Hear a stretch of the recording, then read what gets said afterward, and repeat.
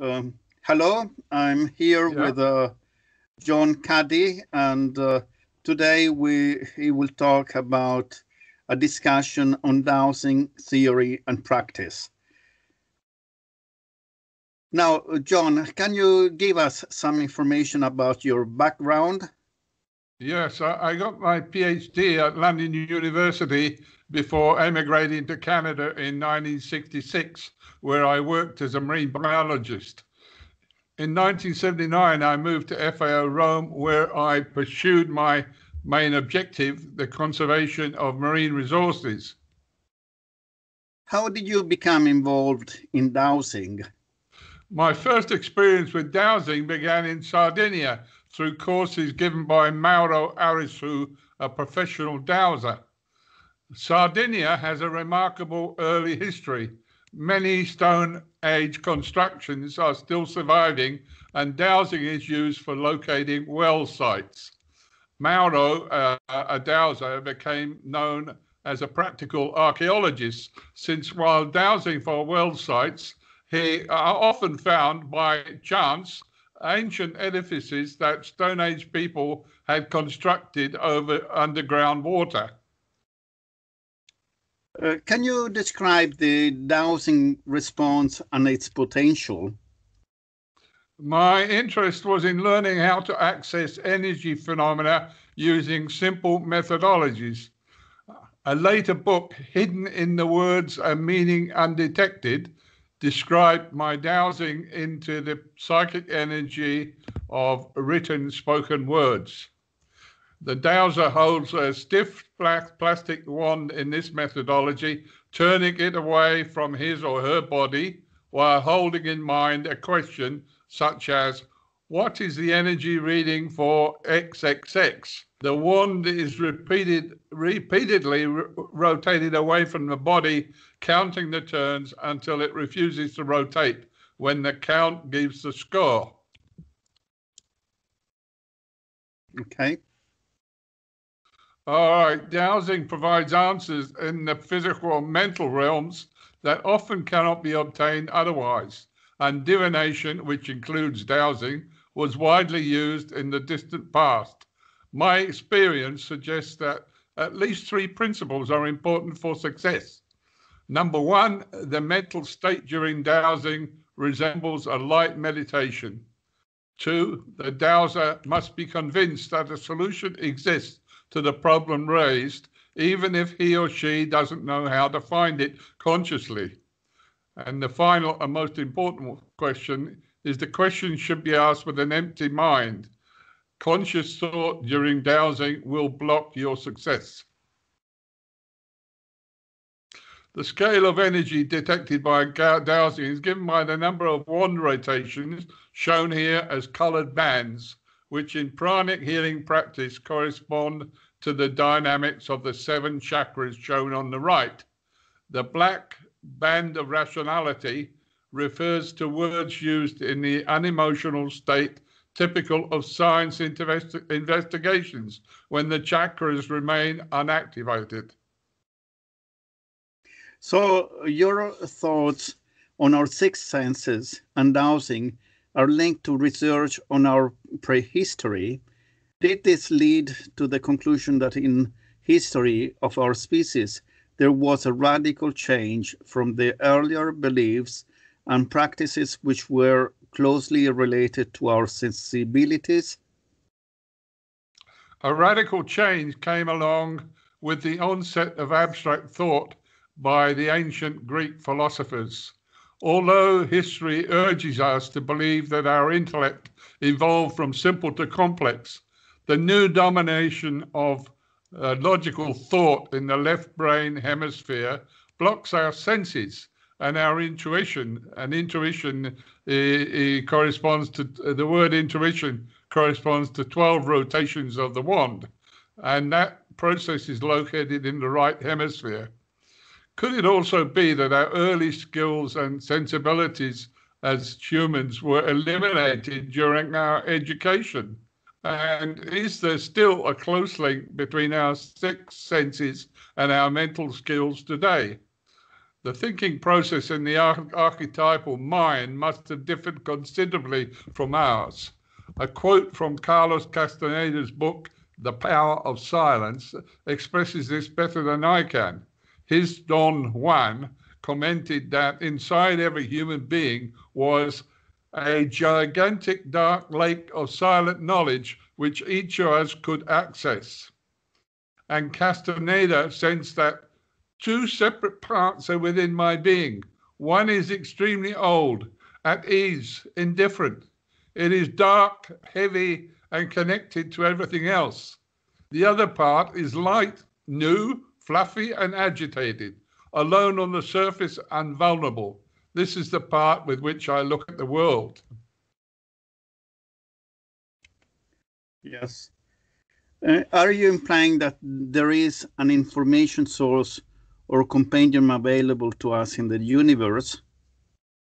Yes, different philosophers have expressed the idea that a hidden reservoir of knowledge exists in the universe, referred to by different names, such as the Akashic Records, a massive cosmic library where everything is catalogued.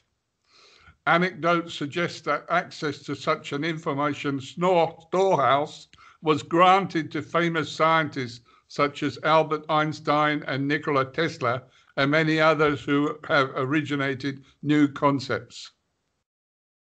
So, is such a celestial memory bank essential to your interpretation of the mechanism of dowsing? Yes, I believe that to successfully douse unknown information, as I'm going to demonstrate, you must be linked to such a cosmic information source. This has important philosophical consequences. Rather than believing that matter is dominant in the universe, it is more reasonable to assume that the universe is a composite of energies, or perhaps even more fundamentally, that information and a shared consciousness are the basic building blocks. If such a mental nexus has been recording the discoveries of all intelligent species in the 12 billion years since the Big Bang, many of our so-called discoveries may have come from copying ideas stored there by earlier intelligences. These often come by inspiration or in dreams. Thus, Nikola Tesla was walking one evening with a friend while reciting a poem when the design for an alternating current generator came into his mind, complete in all its details. So, is human intelligence compatible with this cosmic reality? In 2013, I described features of the ancient Huna philosophy of Hawaii as explained by Max Freedom Long in 1948. Their holy men described the human mind as made up of three separate components: the subconscious, the conscious mind, and a less frequently present higher mind. This last superior being, who could also be called our guardian angel, can interrogate the cosmic mind and pass the information on to our subconscious during his occasional visits. Here it may be accessed by the conscious mind in dreams and visions. This idea on the different roles of the two brain hemispheres offers a useful vision of brain functioning during dowsing. A new methodology related to dowsing is referred to as remote viewing and is a practical application of our paranormal senses. It's very similar to dowsing, and with training allows you to focus attention on events at distant space-time locations. This skill was perhaps rediscovered during the Cold War, allowing trained mental observers, who we could refer to as spies, to access events distant in time and space. James Lovelock's proposal is that there is an overall planetary intelligence, Gaia, of which all living things form a part. Gaia is an energetic entity wrapped around this planet, and she seems to fit in with my experience that there is a constant mental continuum supporting effective dowsing. The tribal shamans of our distant ancestors probably had their own version of remote viewing that they used to help survive the Ice Age, or dowsing, by locating remotely herds of game. Could their animal paintings on cave walls have helped them when remote viewing to find their prey? This seems like a possible mechanism. Yes, yes. The Huna vision of Long is that the mind exists as three independent entities. The subconscious, the lower face in this drawing, accesses past memories coming from the environment and from the higher mind. The higher mind is envisaged by the Huna as a benevolent Janus-faced entity with male-female characteristics who can access cosmic information sources. It provides information to the subconscious, and the conscious mind may access this information in dreams or meditations. The essential role of the right hemisphere in dowsing is implied in this diagram. The left hemisphere should be turned off to avoid blocking the flow of energy and information to the subconscious. One equipment-free method of dowsing doing this more explicitly is used in pranic healing, where hand spacing reflects the inherent energy of the concepts. Thus, this form of dowsing provides the normal form of dowsing we've been describing with the rotating wand provides quantitative data on ki or prana and reflects the expansion of the dowser's aura in response to the energy of what is being dowsed. This other method here is essentially dependent on the expansion of the aura in response to the questions being asked. Can you tell us something more about pre-Christian Europe and shamanism? Well, Sardinia is fairly typical here, although it has an extremely well-developed pre-Christian evidence of the presence of human beings. So finding water was always a priority. Underground water temples were constructed millennia ago, and a tradition of dowsing was developed to locate underground water. Before the classical age even started, the skills of geomancy were linked to Earth Mother belief systems. But the high ground energy of some Christian churches may come because they were built on older sacred sites of previous religions. These sites may reflect geological faults or underground water reinforced by the psychic energy of past repetitive ceremonies. The physicist Tiller reported that experiments in chemistry or physics, while meditators are focused on them, give different results. He proposed that we live in 4 dimensions, but the universe contains 7 other hidden dimensions. So, like a person in a virtual reality suit, we may have access to these other realms when we are dowsing. So are you proposing that perceiving energy flows in nature was influential in some early human culture? Yes, and the potential of mental voyaging is also illustrated when you encounter spirals on rock art. Such ground chakras suggest that spirit voyaging was common in early cultures. Ancient philosophies in China, India, and among the Incas included the belief in the importance of psychic energy and its presence in the world. The Gaia theory of Lovelock, for example, is based on widely coordinated planetary processes compatible with such a planetary energy field. Recent observations show that global anomalies in random number generators, which have been picked up in coinciding in time with shocking events such as the Twin Towers disaster, have raised the idea that Gaia was the mediating influence. Do you see a close connection between energy fields in nature and those in human body? The spiraling chakras in our bodies underlie our relationship to vital energy. Only a few chakras are active in people who are obsessed with material pursuits. In fact, the key word for sensitives in 2007 was embedded. We are all embedded in the aura of Gaia, a stratum of heavy energy lying over and in the Earth's surface, which holds memories of past emotional events at a given locality. This Gaia field is coextensive with our personal aura. Hence, we can be potentially aware of psychic phenomena. However, after materialism became dominant, nature has become a natural resource, and extensive damage is evident whenever nature is considered simply a natural resource.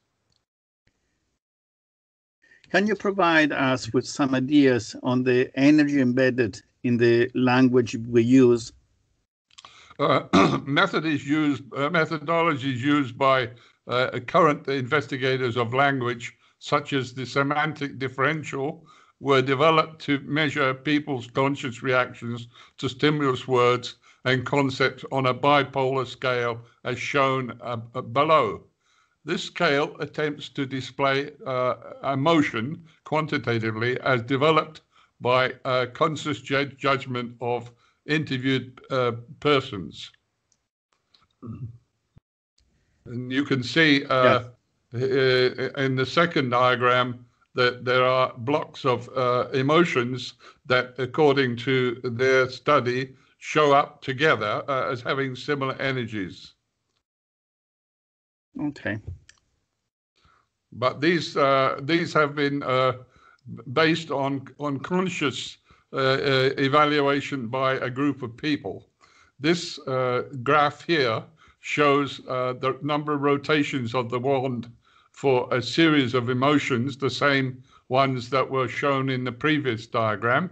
And they start with the top area, hope, love, and happiness, giving a rotation of around 30, and drop through a series of positive emotions, amazement, joy, arriving at longing, loneliness, pride, depression, regret, that are not particularly positive, distress, sadness, lust, and worry, which are relatively negative, and then arriving at hate, disgust, and shame at a rotation of about 2 to 3. Now, the only difference with the previous study is that my finding for lust is that it is a negative emotion like sadness and worry, and not it doesn't belong with the hope, love, and happiness where it was shown in the previous example. Okay. The first action of a dowser is to self-calibrate, to ask the subconscious for a score in the absence of emotions. 7 to 8 rotations are the usual response in emotionally neutral environments. This range is referred to as the band of rationality, since logical judgments are more accessible in an emotionally neutral environment when the chakras are inactive.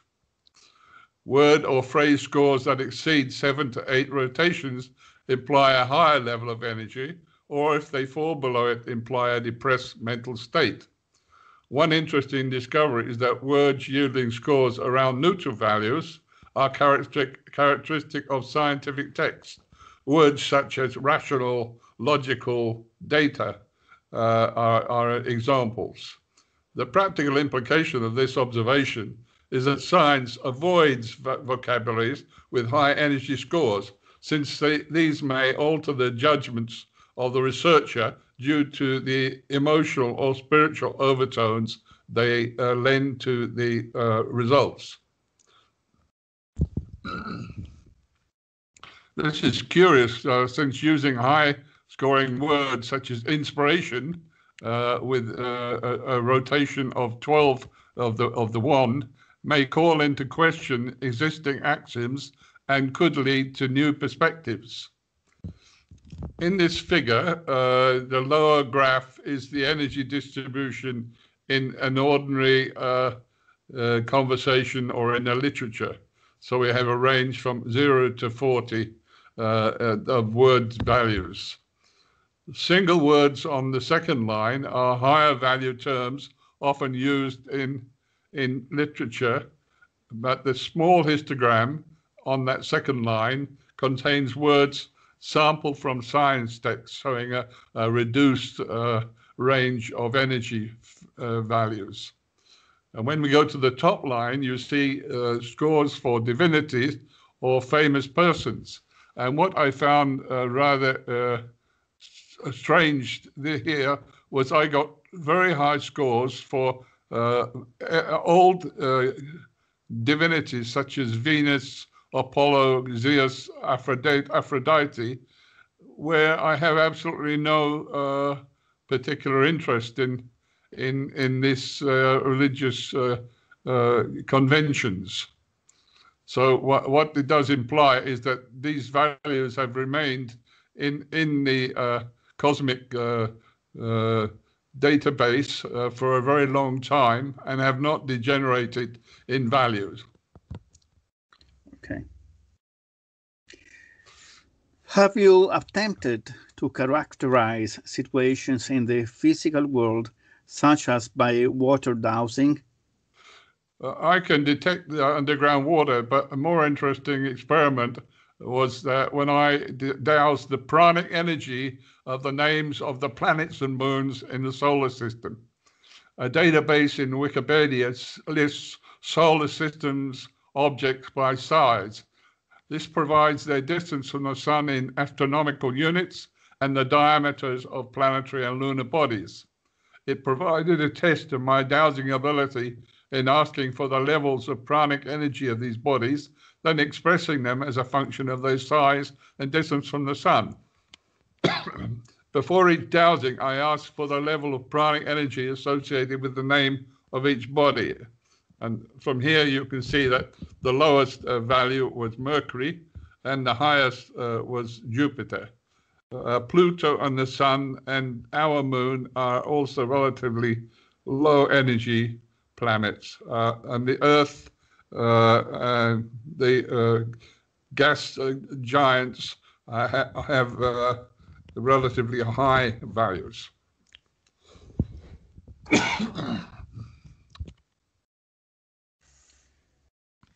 The analysis consisted of ranking the planetary bodies by size and hand-fitting a curved line as a possible relationships. The dowsings were done with an attitude of indifference to the results, testing one name after the other with a brief pause between them. What emerged from this exercise is a general rise in energy reading with increasing planetary or moon diameter. Scores also increased with distance from the sun, and the distant large gaseous planets are the highest scoring. The Earth, Venus, and Mars showed similar intermediate values. A low score for the Sun and Mercury may reflect the ancient idea that subtle energy, such as prana, does not coexist with high levels of conventional energy. The analysis consisted of ranking the planetary bodies by size and hand-fitting a curved line as a possible relationship. The dowsings were done with an attitude of indifference to the results, testing one name after the other with a brief pause between them. What emerged from this exercise is a general rise in energy reading with increasing planetary or moon diameter. Scores also increased with distance from the sun, and the large gaseous planets, Jupiter, Uranus, Saturn, and Neptune, are the highest scoring. The Earth, Venus, and Mars showed similar intermediate values. The Sun and its closest planet, Mercury, and the furthest planet, Pluto, are the lowest scoring bodies for prana. A low score for the Sun and Mercury may seem strange, but reflect the ancient idea that subtle energy such as prana does not coexist readily with high levels of conventional energy. these two graphs show very clearly how a simple line can be drawn through the scores of rotations of the wand against distance and diameter of the body, with certain exceptions. And these plots give you some idea of why this is not a totally random process, the dowsing of these planetary bodies. It seems to reflect something that is going on. So we need to look more readily into this. And this is the value, this is the graph, including also the moons of the solar system. There are many moons in the solar system, and some of the moons, Triton, Io, Ophelia, and strangely enough, even Phobos around Mars, are well above the general trend of the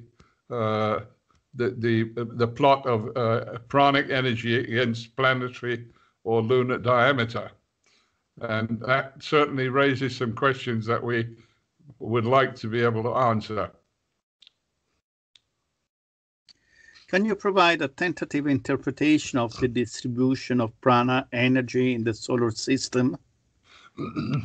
The prana dowsing exercise gives high scores for prana on moons rotating around the gas giants.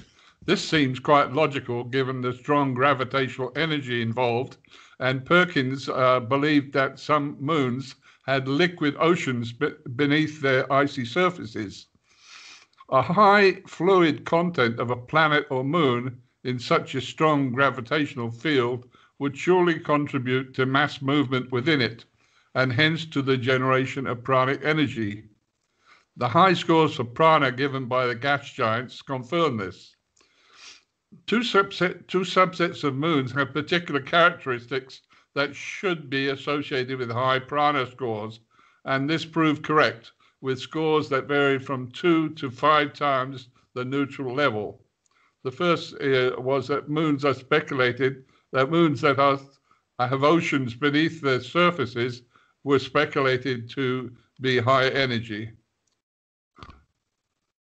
Here we have Triton, Callisto, Europa, Titan, with very high levels of pranic energy. One might wish that these high scores were due to the presence of life, but more probably they are a result of tidal flexing, the enhanced movement of liquids below the moon's surface due to the strong gravitational interaction these moons have with their huge mother planet. Gravitational stresses cause internal flexing and hence heating of the moon, and this is the basic cause for subsurface oceans and in some cases volcanic eruptions.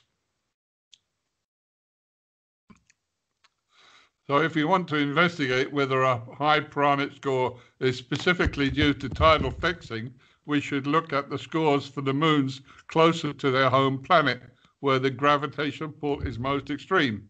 Some examples are given in the second table here, and they're ranked by the prana score they give, such as Io, Triton, Charon, Phobos, whereas the moon, which doesn't have any liquid components that we know, shows very low scoring. I'm not assuming here that the scores are evidence for life forms present. Data on this question are not available.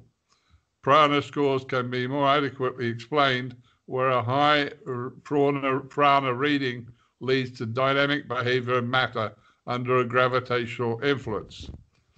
An overall conclusion from this short experiment is that dowsing accesses distant objects in time and space in a manner analogous to distant viewing. And this is a case where dowsing makes use of a cosmic information source. What can you tell about the earlier methods of investigation in the mystical schools? The inability of science to explain many features of the universe, such as the nature of dark matter, the origin of life, the evolution of DNA, and the existence of intelligence, extraterrestrials suggests that a means of investigation compatible with high energy levels should be used. The philosopher Popper concluded that progress in science depends on the ability to refute a proposition, i.e. to apply skepticism, a low-scoring word with only 5 rotations, and discard concepts disagreeing with existing theory. Thus, skepticism may suppress inspired thought, that is, thought inspiring 12 rotations of the wand, and therefore blocking the use of new axioms of thought. Thus, problems involving high-scoring spiritual terms are close to impossible to solve for science as we know it, since they require us to work within a higher energy framework. Subjective science involves studying ki, prana, or orgone, the variables missing from the scientific vocabulary. And this has been used to investigate the 2 real placebo effects in medicine, healing by prayer and telepathy, while ensuring these investigations are still based on quantitative data with adequate controls, as this method of dowsing permits. The best clues in this subject area are found in the human genome.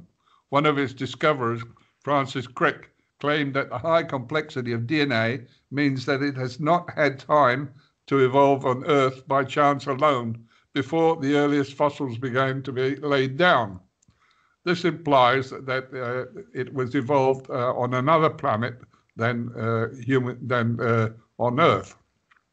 And the recent discovery of artificial metal microspheres above the stratosphere containing organic material suggests that seeding new planetary ecosystems from space by directed panspermia has occurred, i.e. they were guided by earlier extraterrestrials.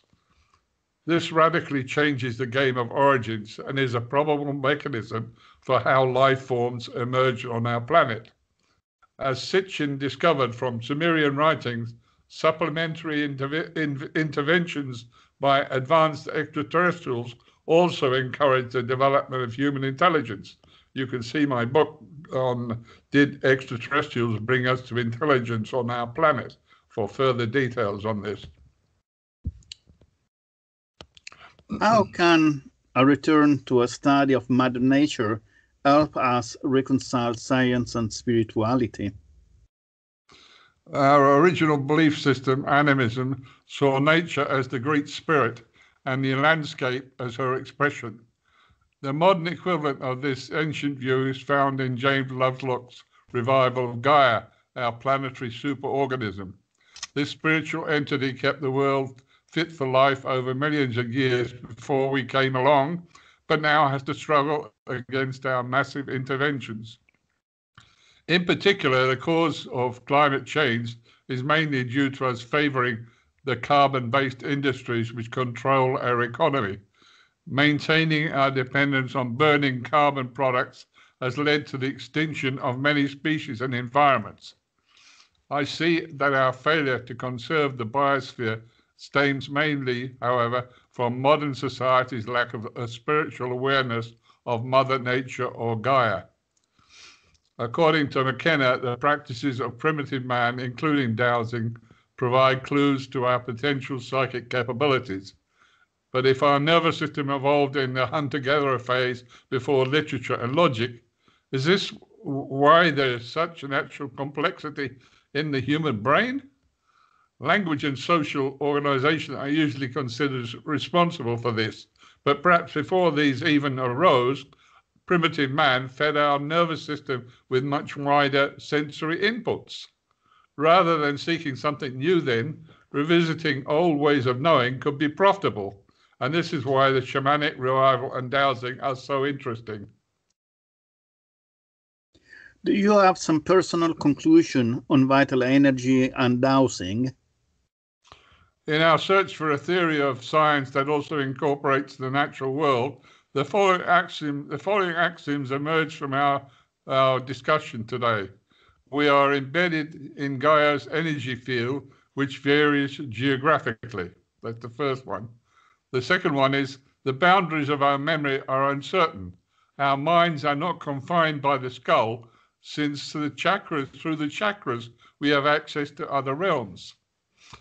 There are mental fields on this planet, Gaia, and in the universe, which store outputs from all its intelligent inhabitants. The cosmic field is an information storage media that can be accessed by the higher mind through meditation, distant voyaging, or by dowsing.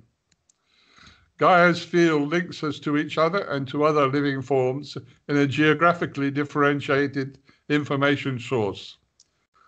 Through this information source, we may become acquainted with concepts unrelated to our previous experience. Okay, thank you now for your attention. Well, thank you a lot, John, for this beautiful description and introduction. Your contribution will be available also as a paper that can be downloaded, and there will be also the references that you have added to the paper, so people can go more in detail in this subject. Thank you a lot again, and I hope you will find another